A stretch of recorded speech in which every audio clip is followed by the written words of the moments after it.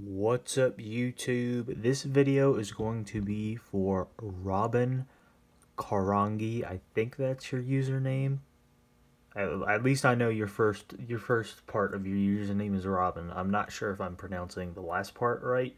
However, he mentioned to me in the comments he was from Singapore and he was going to be getting an Armor Zippo. And he wanted my advice on whether to get a chrome or brass, I think. I'm pretty sure, yeah. And so I wanted to just go ahead, because I just pretty much was like, oh, you should just go for the brass. However, I kind of felt that I should maybe make a video comparing the two well used and not very much used. That way he can make the determination for himself after watching this video which one he wants to get. Now these two, this is the high polish chrome that I have, and I'm going to try to get it to focus so that way he can see. As you can see, it is very scratched. It also has dents in it. Well, one dent where I fell. I had it in my pocket and I tripped in the driveway where I used to live back in Virginia, and I fell, but you really can't see it. It's that corner, but you really can't see it anymore because of all the scratches that are in the Zippo, kind of blended it in. But as you can see, this is what you will expect. I've used this thing for about a year and a half, 2 years now total, and this is what a high polish chrome armor will look like after you use it for quite a bit. Now this is what one might look like, because I thought I had lost this, guys. I thought that I would have never seen this again and that it was gone, but I wound up finding it. It had fallen behind a desk and was underneath a bunch of papers behind a desk. That's where this one was, so I wound up finding it. This is what one will look like if you don't use it much. If I can get this crap out of the way. As you can see, there's still scratches. However, it's not quite as bad yet as this one, but it will get there. And I didn't polish that side, but you can pretty much see, I mean, pretty much with chrome, and it's the same with the regular brass and regular chrome. Chrome winds up just picking up a bunch of scratches, and I mean, to me, the scratches do look kind of nice. However, I kind of prefer the tarnished look of a brass. This was my long lost 2012 high polished brass armor, and by the way, this one I am actually giving to a friend up here in Boone, so that's why I have it in a box. But these two brass armors, I'm not giving either one of them away, just because this one is very sentimental to me, and that's why I decided to get another one to use. But anyway, as you can see, I have beaten the absolute shit out of this lighter carrying it, and this I had only used for about a year and a half before losing. A year and a half, 2 years, and then I wound up losing this one back at the old house where I used to live in Virginia, under the bed.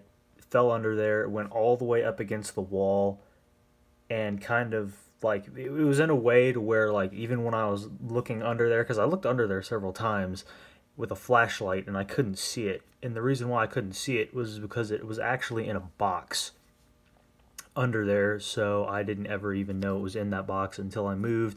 I picked the box up and I was like, this feels like there's something in there, and then I opened it, and sure enough, this sucker was in there, and I was like, damn, I thought I would never see the Zippo again, much like this one. However, this one I hadn't seen in like literally 3 years, so I'm very fortunate to have it back. But as you can see, I have polished it a couple times since using it. If you don't polish it, it probably won't look like this. Now, I have been playing with it. Now, this one does need to be sent to Zippo, or I can attempt to fix the hinge. However, as you can see, that hinge is ridiculously loose, and that is one thing, Robin, you'll have to be ready to deal with and account for, is these hinges will wear out extremely fast on an Armor Zippo.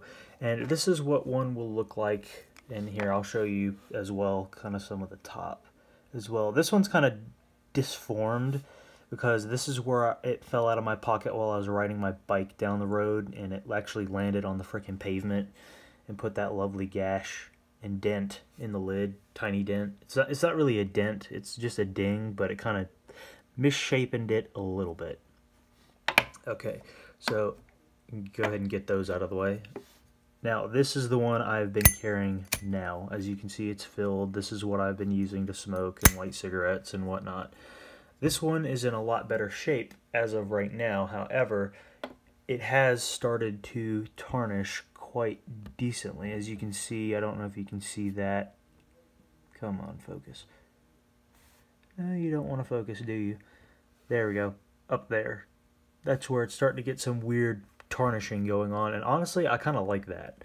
Like, I'm not gonna lie, I don't mind the weird tarnish that you get on a brass Zippo, because all you have to do is you can use what Zippo Fanatic does and use polishing compound and just take it right back to brand new, or you can just use Barkeeper's around it, which is what I do because I don't have a polishing buffing wheel up here yet. However, I do have one in Virginia, and I might try to get that up here at some point and get buffing wheels put buffing wheels on it, so that way I can, you know, do pretty much what he's doing here and polish it up to a mirror finish, because that would look really cool.